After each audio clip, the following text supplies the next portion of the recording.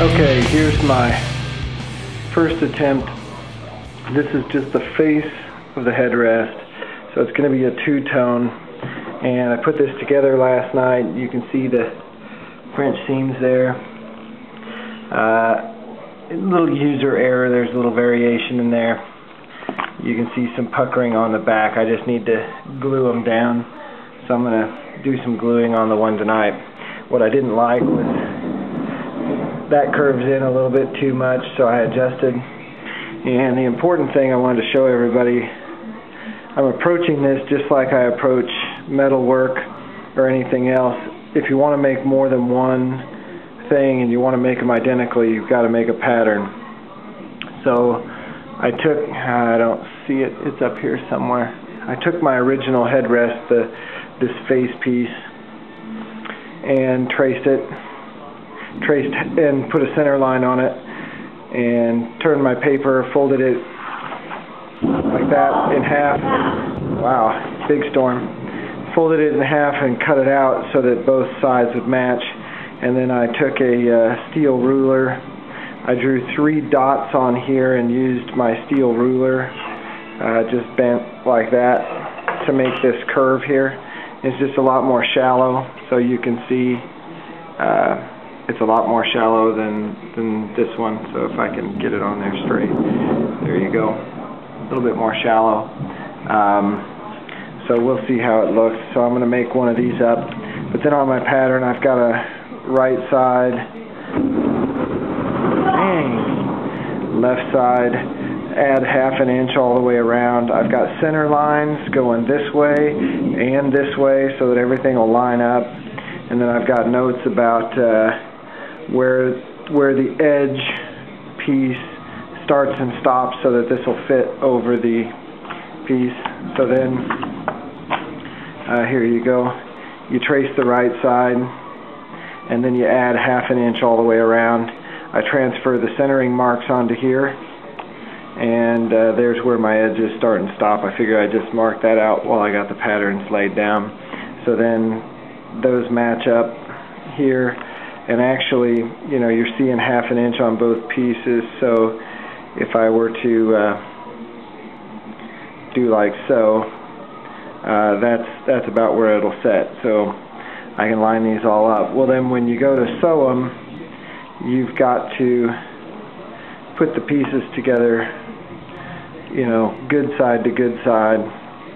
Problem is they're kind of funky, right? The curves go opposite directions, so you got to find a place to line up this point right here with this point here. So what I found works is I can cut into here and just stop right here, and that gives me, you know, the spot on the back side. It kind of identifies it. Then I can take this, line it up, because it really doesn't make sense when you look at it. It doesn't fit together right when they're backwards like this. So you've got to find those points to go back to back, and that's where you start. And then I've got my center lines there, here, and here. So when I get to the middle, if those aren't lined up, you just stop. Undo, you know, take your X-Acto knife, cut everything apart, try it again till it all lines up. So I'm going to try and stitch these together here real quick and see what we come up with. Okay, it took me a little time to put this together, but I've got it done now. I just want to let you know too, when I was laying this all out on the back of the fabric over there, I found dots. You can just barely see. I've got a perforated pattern, right? And on the back you can see the dots coming through. So I found a dot at the center, top and bottom, and then I found a line of dots this way so that everything is even across the bottom, across the top, and when it comes down to it, they'll be, you know, these will be straight up and down. When it gets all sewn in, you can see, I think you can see the French stitches there. So I decided to go with just a white thread because this is kind of off-white and this is a brown. and I thought if I put a green in there it would look really strange. But this is just following the seam with the cording foot that's on this machine. So that actually helps keep a really straight line. So that's all I got time to do tonight, is this little piece here. Hopefully in the next couple days I'll have some time to put together the ring that goes around this, and I'm not sure if I'm going to do this fabric above here, so like this fabric will turn over the top of the seat, or if I'm just going to use this fabric and kind of wrap the edge.